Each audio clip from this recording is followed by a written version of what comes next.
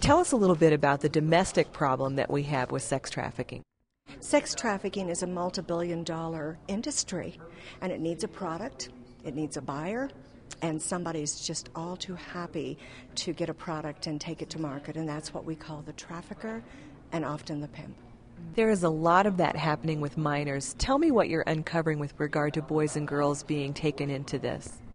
We're just about 2/3 through the investigation of major cities throughout the United States and the trafficking of children for commercial sex.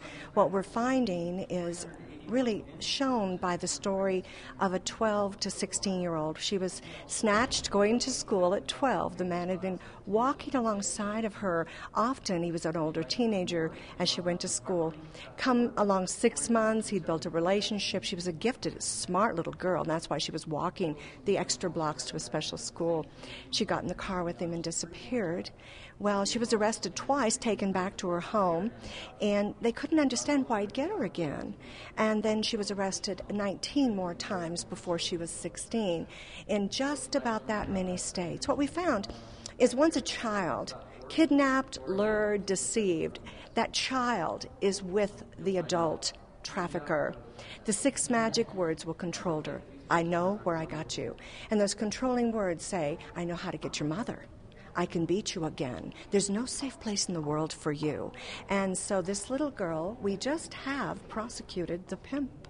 And I can't tell you much more, but by the time this comes out, you might actually be able to know who he is. I'll go into the prison in a couple of weeks and interview him.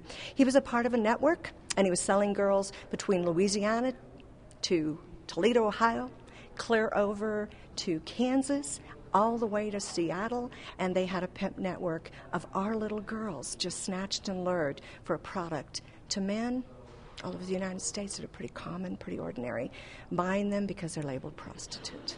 In what ways does the American culture contribute to the problem of sex trafficking? The American culture has started to tolerate 2 things. One, commercial sex. What happens here stays here means thousands of little girls have been documented to be brought into Las Vegas now. We have documented this, and are sold to pretty ordinary tourists as well as local men. And you don't find any of the buyers being arrested because in the man's mind, oh, she's a prostitute. In the society's mind, she's a prostitute. And so what we have is a cultural issue that the man is perceived as just using a prostitute, no matter what the age is. What we found is in the culture is the age is going younger and younger as men are visualizing something young. They're seeing young porn. They're seeing young bodies, no stretch marks. And so when you come to actualization from visualization, that actualization has to replicate something similar, and then we're finding it's going younger and younger as porn is going younger. We found 1 out of 5 images online are really of children, not that blurry age of not being able to understand or see, but really children. So many people say that posing for porn or stripping is just a choice that a woman makes. Do you agree with that statement? I've spent 10 years of my life this year restoring little girls and young women who have been in the commercial sex industry, and this is all over the world. I love them very deeply.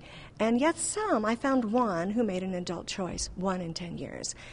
The average age a child is put into commercial sex around the world, as well as here in the United States, is 11 to 14. So a 12-year-old is the common product. An adult woman with any other choices, we know she's not going to make that choice. Now, we know the meth issue in some areas, you will find a few women who start meth as adults in a trauma situation. But that's a very rare thing worldwide. She's a child, she's innocent, and she should be protected. Is there anything that the average person out there can do to help with the fight? First of all, we have to change our language. We have to stop calling anyone a prostitute and call him a prostituted person, especially a prostituted child. So stop using the language that assigns the crime committed against them to them. We don't call any other crime by the name committed against the person. So second, what you can do is be aware and become involved in your community. There are all kinds of groups that are starting to fight what would be called child prostitution. Well, those are prostituted children. We have not found any children that can survive on the street because they can't rent, they can't buy food, They can't survive on the street if they're a female. Not at all.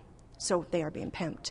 We literally can track the pimp, and we're asking you to call your prosecutors, call your sheriffs, your own community, and say, do we arrest girls under 18 who are really legally trafficked victims, and you're calling them prostitutes? You can start right now in your community, and you can feed back to Shared Hope the answer. Because what we're finding all over the world in the first 10 evaluations we're doing, that in every community, they're picked up as a prostitute. A few don't put them in jail very long, but most of them put them in jail for several weeks, charge them with the crimes they're committing in prostitution, and let the man that was picked up with them walk. We have 183 cases in one block in Las Vegas. Not one man can be determined to have been arrested, and we had 183 kids, an average age of 15, who were arrested and put in jail. Very serious issue. You can also say, and this is not an issue of discrimination or immigration, but you can say, if you would rescue a 15-year-old Thai girl who's being used in your town, and she gets services as a traffic victim, and she's with a 15-year-old American girl who's being sold, treat them the same, please. Don't call the 15-year-old a prostitute and put her in jail, and take the other to the federal government and get her services. Make sure that the law and the practice are the same. What we found is all over the United States, even in cases where there are multiple raids, where we had 5 girls, 3 foreign, 2 domestic, the 2 domestic were treated as prostitutes, young minors, and the 3 foreigners were taken into protective custody because they know the pimps will get them again. And just what happened was the little girls were dropped off at a shelter, no protection, and clearly the pimps got them again. Linda Smith, so terrific to have you here with us today. Thank you very much. You're welcome. And everything you do and everyone you speak to is going to change lives, but only if someone takes action today.